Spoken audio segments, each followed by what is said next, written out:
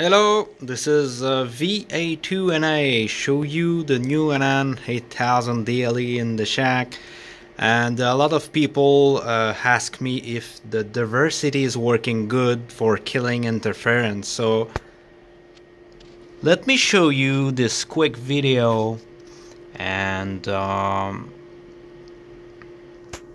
we'll show you how efficiency it is.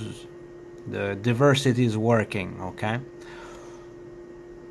I do a quick setup using the generator, the signal generator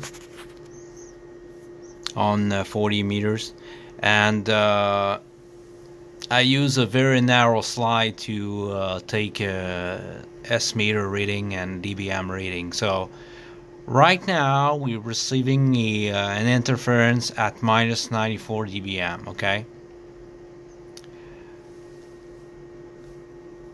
this interference is received by the small antenna here and also with my external antenna. Okay, so it's very important to understand that you must have two antenna, your main antenna and second receive antenna, and this antenna must also receive the interference. It can be a white noise, it can be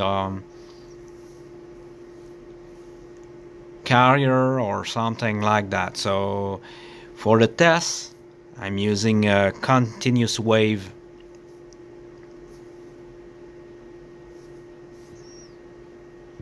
Okay, now so what I will do, I will activate the phasing control that use RX1 and RX2 here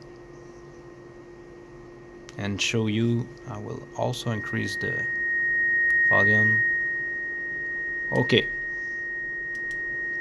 so now I put it on, and just to be sure I receive the interference on each receiver, I can select receiver 1 and receiver 2. Receiver 2 is my local antenna here, and that's what the receiver got. Okay, so I switch over to RX1, RX2, and now we're playing around with the phasing control, the phasing and gain control.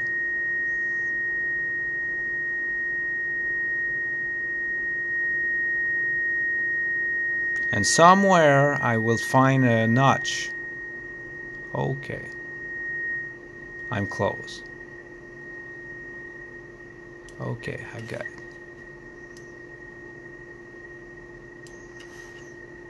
Let's play again. Can fine tune here.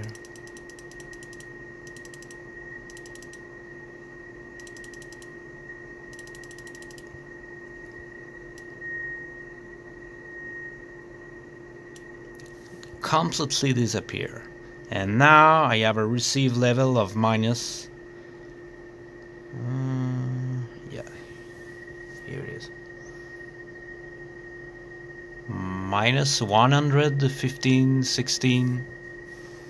And if I disable the diversity, look at that,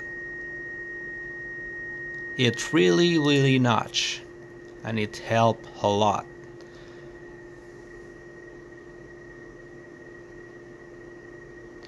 And it will work also with white noise, plasma TV and everything. So this is a quick setup I done here to show you the diversity on the Anan 8000. So thank you so much and happy watching from VA2 November Alpha.